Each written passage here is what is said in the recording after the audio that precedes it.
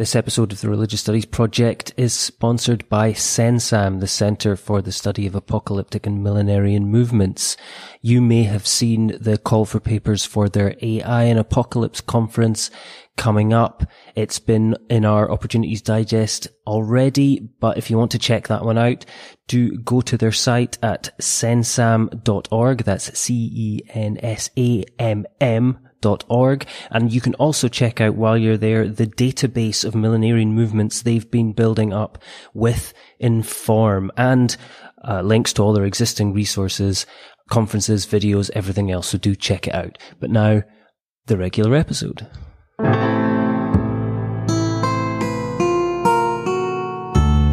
Welcome back, listeners. It is 2018 and we're your jovial, enthusiastic, energized hosts, Christopher Cotter and David Robertson. We are the Religious Studies Project.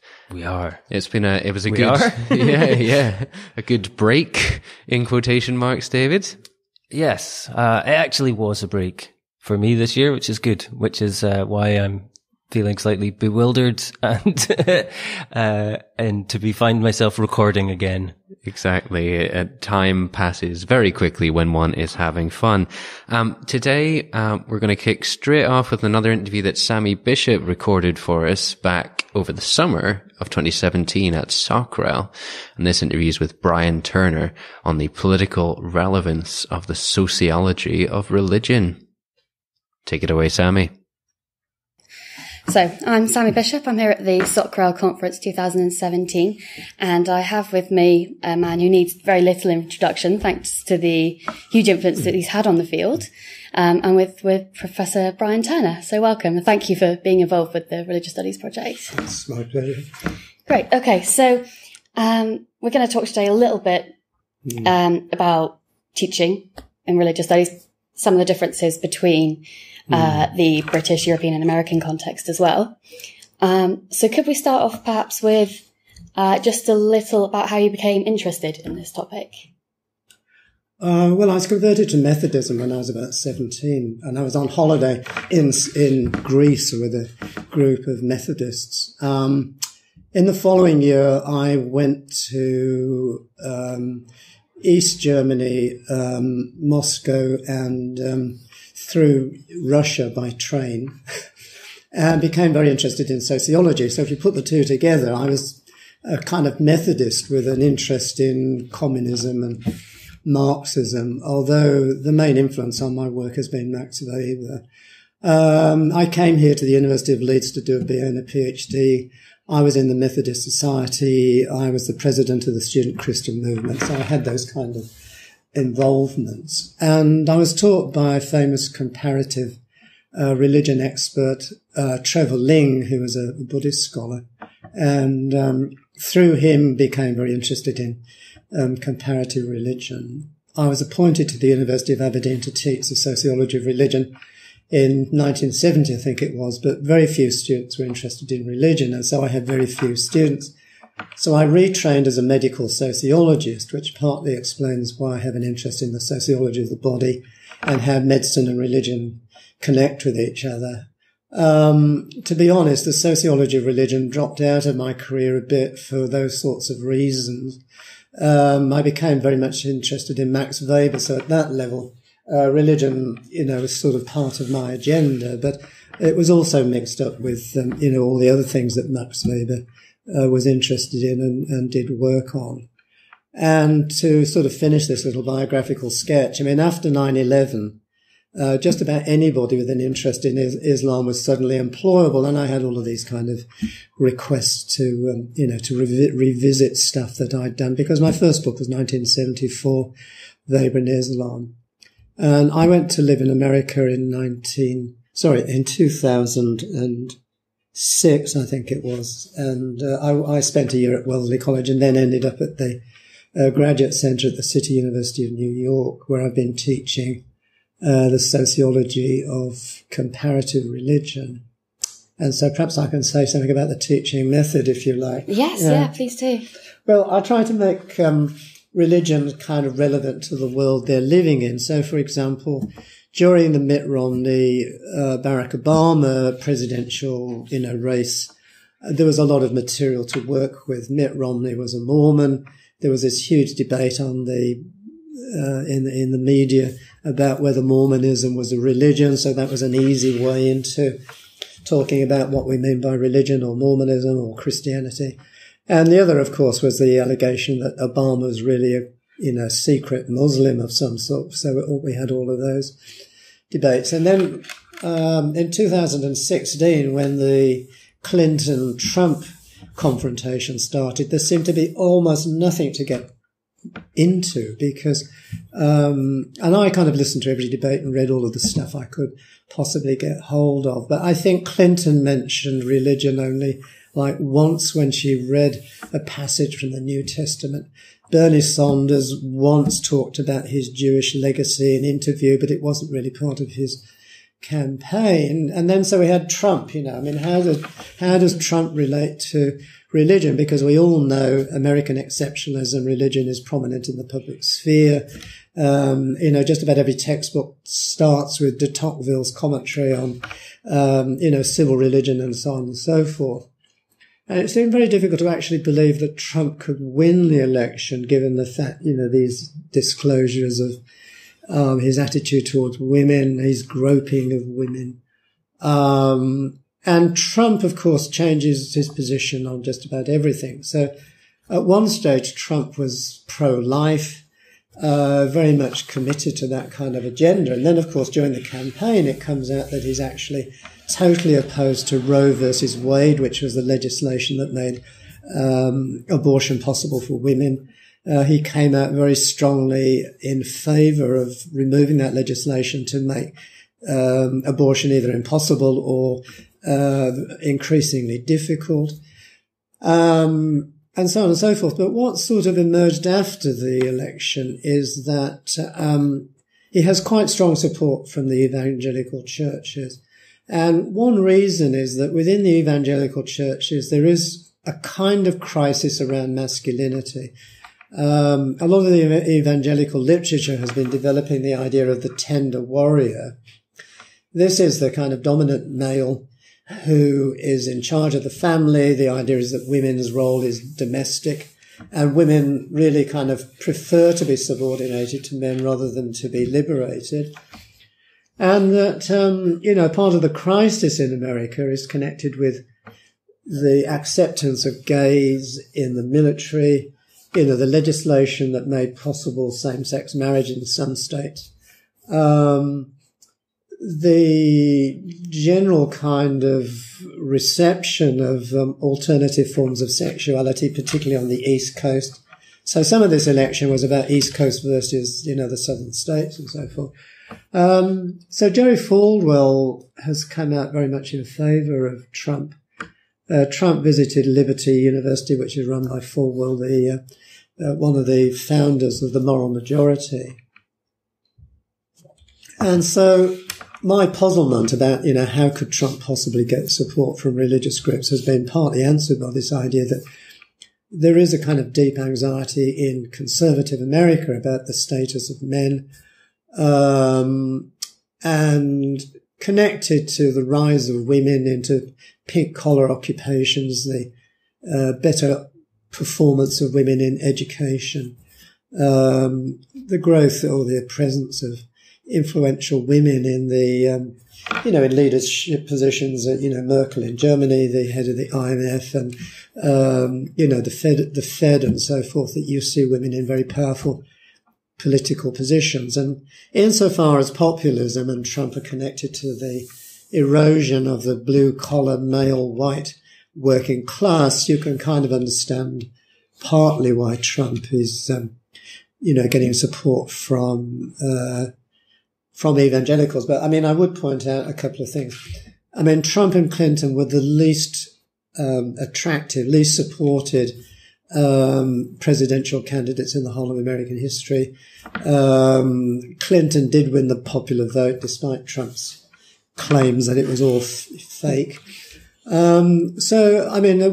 Trump has huge support from his base, but he's still a very problematic figure within American culture, I think, and has divided society really right down the middle, and so one never knows what is going to happen next, really, in America.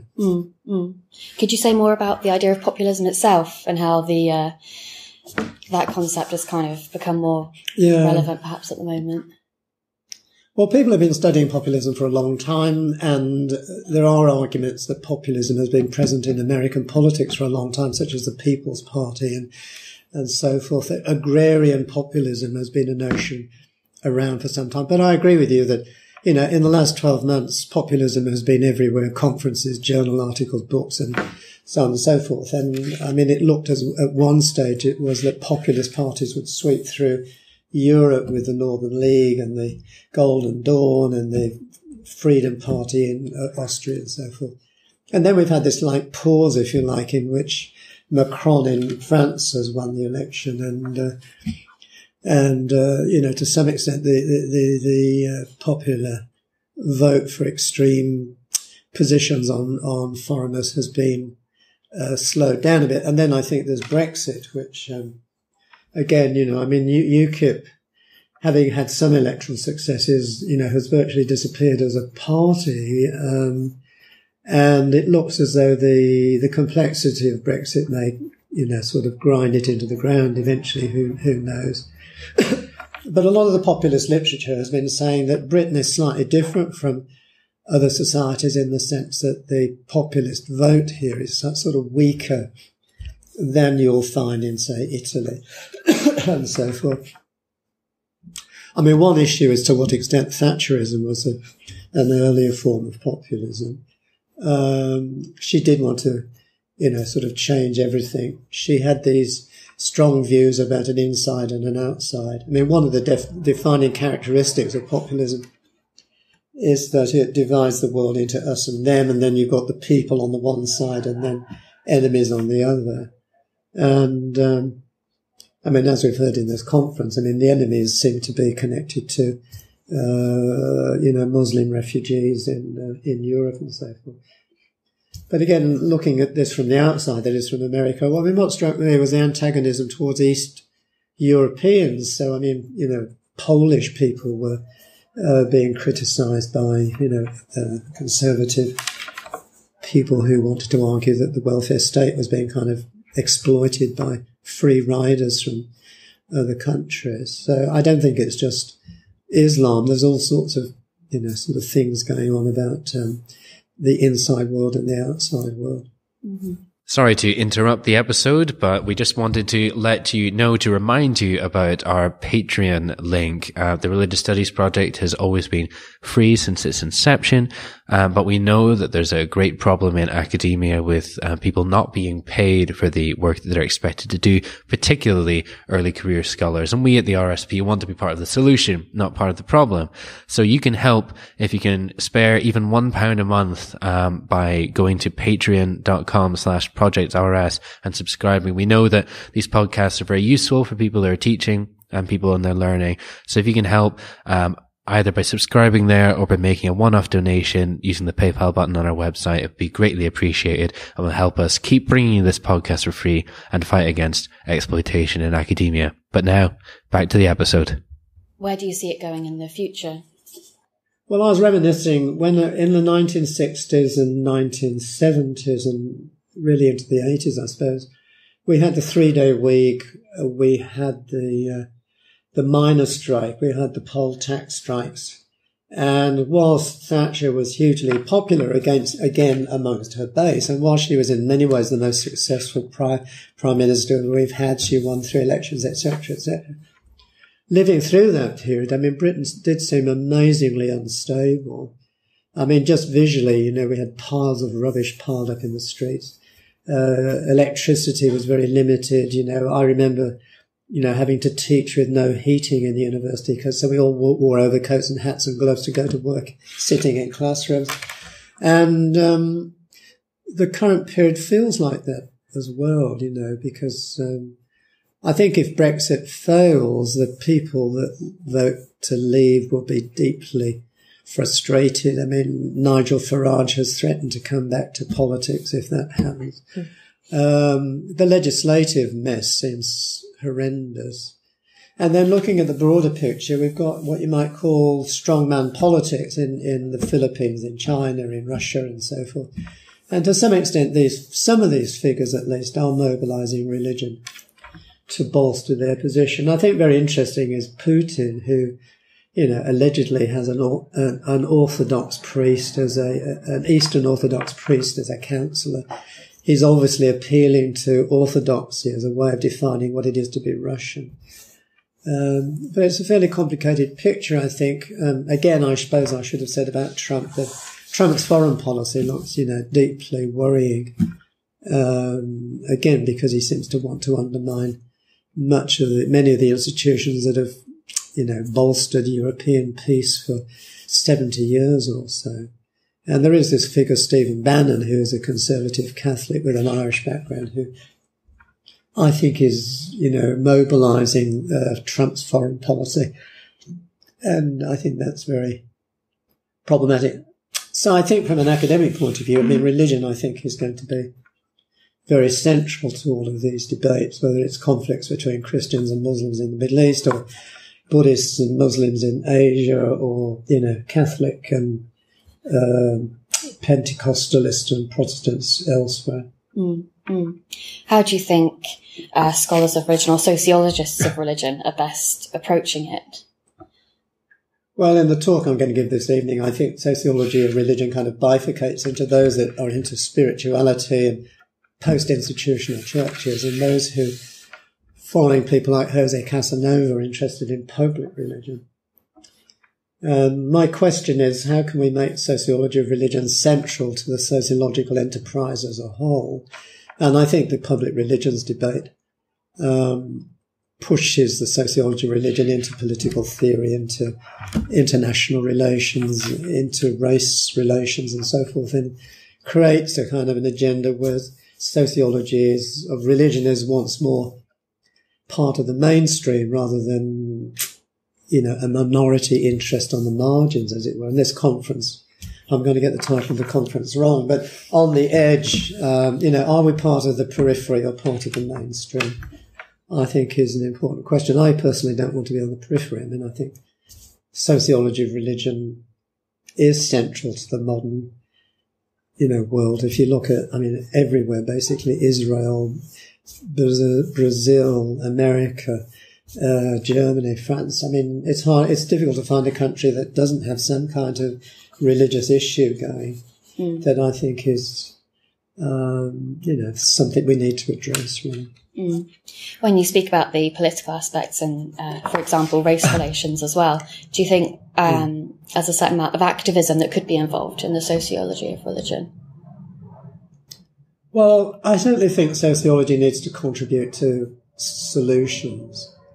And whether that's social policy or becoming engaged in activism, I think is something we can't sort of predict in advance, so to speak. But I think that sociologists can't describe the mess we're in without taking some responsibility for just suggesting ways we might get out of this mess.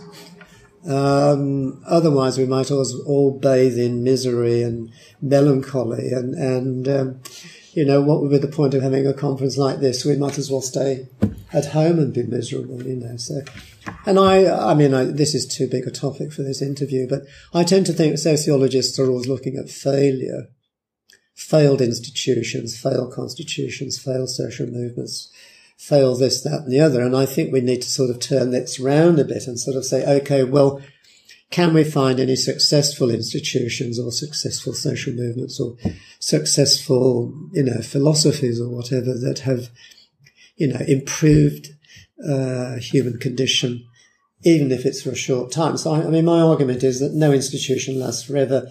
They all have, sort of fluctuating histories, of success and failure. But the idea that all institutions are somehow failing is an impossible kind of position to take. I tend to say that there's no such thing as consistent pessimism, because we wouldn't be having this interview if you and I were consistently pessimistic, as it were, I don't think. We'd be getting drunk or something. So I think that, I haven't been an activist in that traditional sort of sense. But I mean, I've edited the journal Citizenship Studies for about 20 years, which I see as making a contribution to understanding the kind of erosion of social rights over the last 30 years or so. Mm-hmm. And that citizenship, a revitalized citizenship, would be some kind of answer to questions about social solidarity and so forth. Mm-hmm. Now I'm beginning to lose my voice. I don't know if we can keep this interview to a limited period. Yeah, because I have to speak in a while. But yeah, just one more question. Yeah, sure. Do you see, when you speak about citizenship, do you see any role for religion in that idea? Well, I mean, there are arguments that a lot of our notions of rights come out of. Well, I mean, some people would argue that a lot of our notion of rights come out of the Protestant Reformation.